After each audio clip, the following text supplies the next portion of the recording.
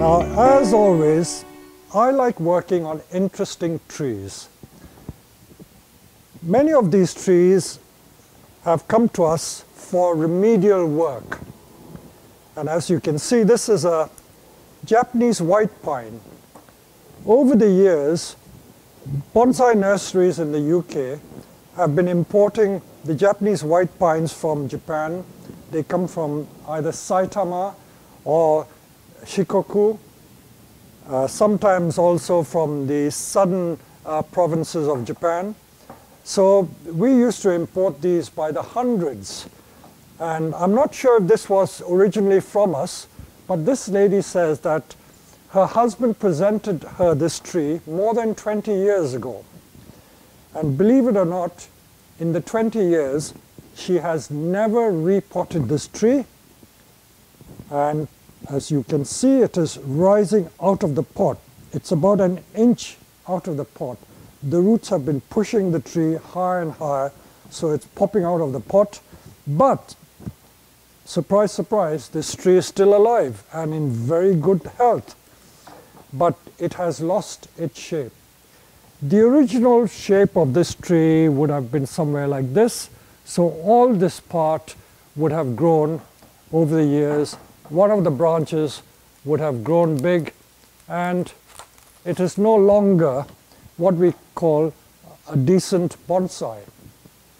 So she's asked me, she's given me a free hand and told me to do whatever is necessary, including, of course, the repotting, to make this tree look presentable.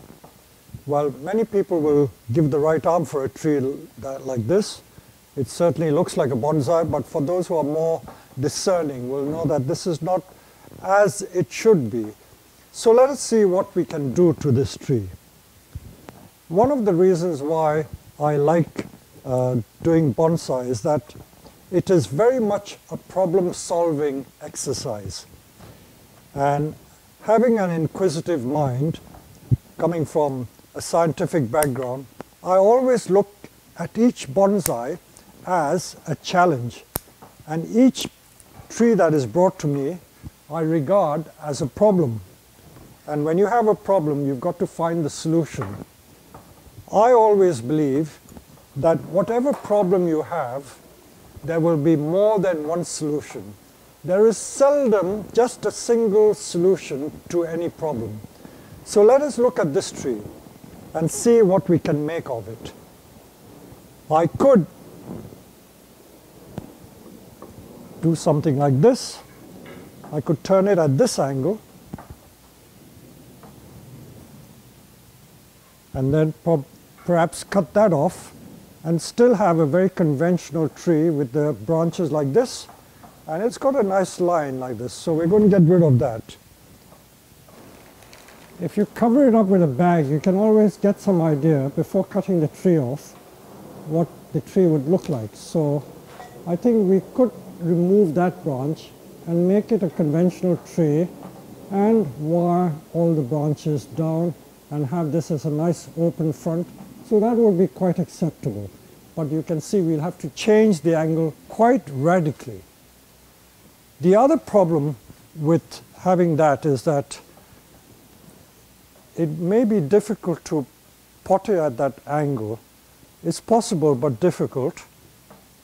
So what else can we do? I could cut that off and just leave it as it was, or cut this off and use that as the apex. That wouldn't be so good.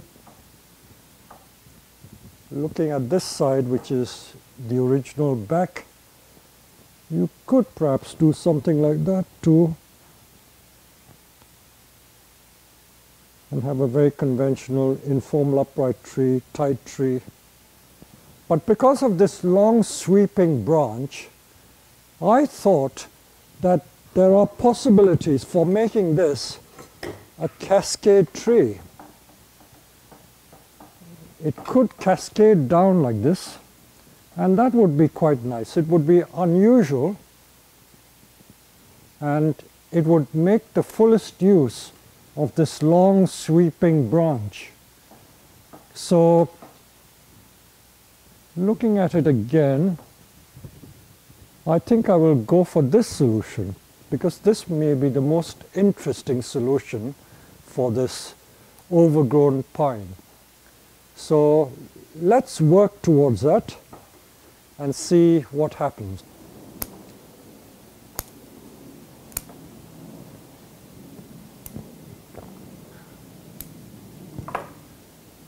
Because I'm going to try and bend this, I might do the branch splitting technique where I use a branch splitter to split this trunk to make it come down a little more. We did a YouTube video where I showed you the use of these different tools, and this tool is what we call the branch splitter.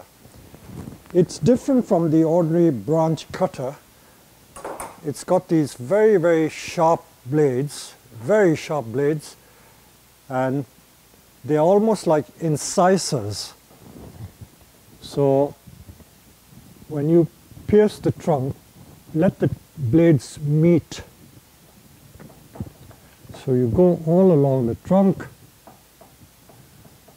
and I'm going to split this thick trunk down the middle, so I have two thinner pieces of trunk which will make it easier to bend, because I want to bend it over there, so this becomes more bendable. So it won't kill the tree. In case you think it will kill the tree, it won't, because the sap will continue to flow up and down the trunk. Very useful tool to have, and it's particularly useful for working on conifers, not so much deciduous trees, but conifers would benefit from this. See, already it's feeling much easier to bend. So I'm going to bend it down. Now I have to take that branch down, so I have to anchor it on something. So I'll probably anchor it on that. And the grade of wire I use will have to be quite thick. When I say quite thick, I think this is only like 3.5 millimeter wire. So I'm going to take it all the way down. So this is the length of wire I need.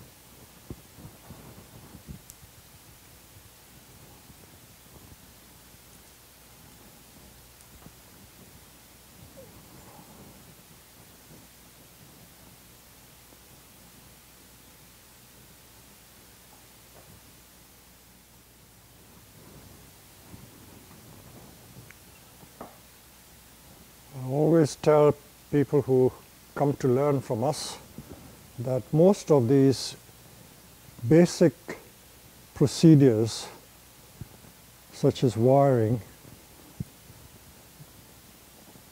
will only be improved by constantly practicing it. The more you practice, the better you get at it. There is no shortcut. Like any skill that is neuromuscular, it has to get into your muscle memory, whether it is swimming, dancing, or whatever. The more you practice, the better your skill.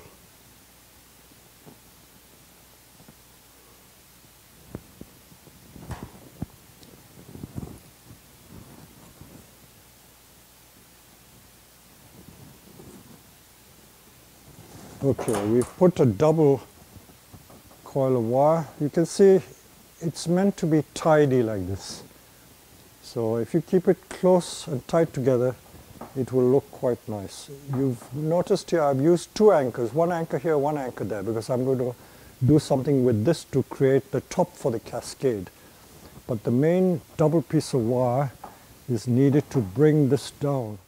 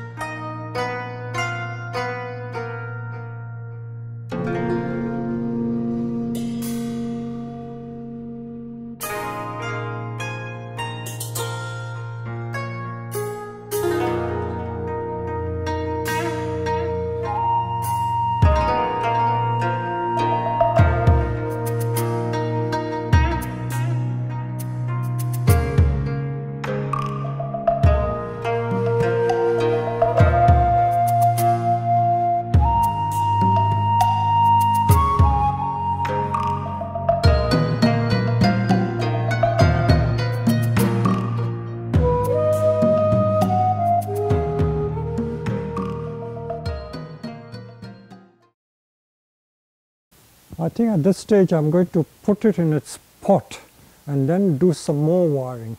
But meanwhile, I will just see how the roots are.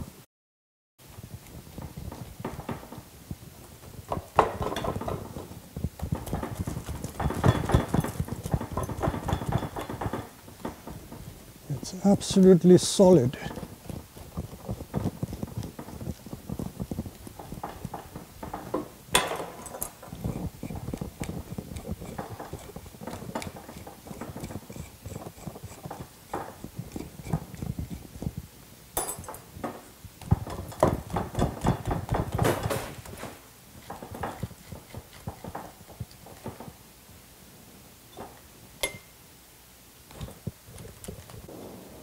There's hardly any mycelium in this, the beneficial fungus.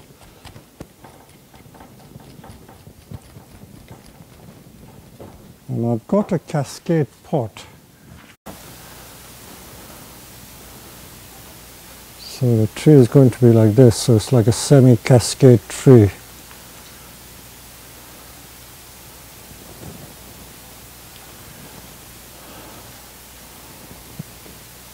Normally I would plant this quite high up like this, but because this is going to be so proud and I don't want to break too much root, I may have to plant it deeper initially and then lift it after a couple of years.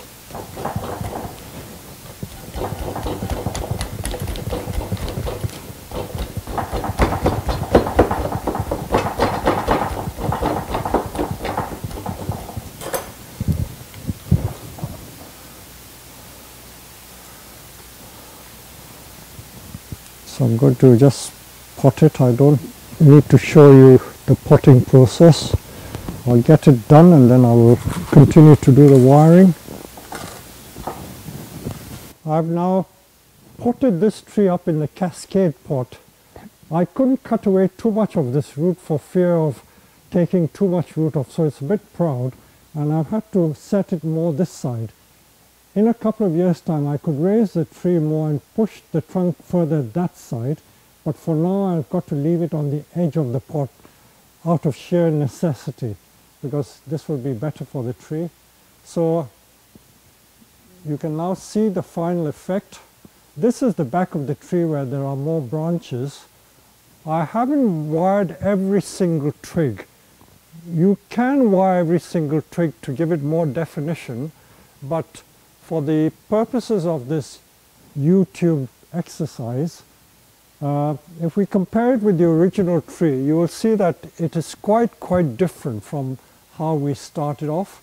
And this is a very respectable semi-cascade tree where we've got some pads of the branches coming down and this branch coming this side. We could tie it guy wire and bend it more this way, and it's got a little apex. So once this grows strong, we can create more of an apex, and the beautiful trunk line here, we've exploited that to the full rather than just cut the tree off there, which we could have done. And we have this lovely semi-cascade. This is one of the back branches. There's several back branches. So I hope you've enjoyed seeing how we've done this tree, and including the repotting of this tree. I think we've spent in total about 30 minutes, although the YouTube video will be shorter than that, and it can just give you some idea as to how quickly you can transform a tree that has lost its way and bring it back to some semblance of its grandeur. It's not a big tree. I would say it's no more than about 60 centimeter long, and the height would be about 35 centimeter to 40 centimeter, not including the pot. And there we are. I hope my customer will be happy with what I've done to this tree. There you go.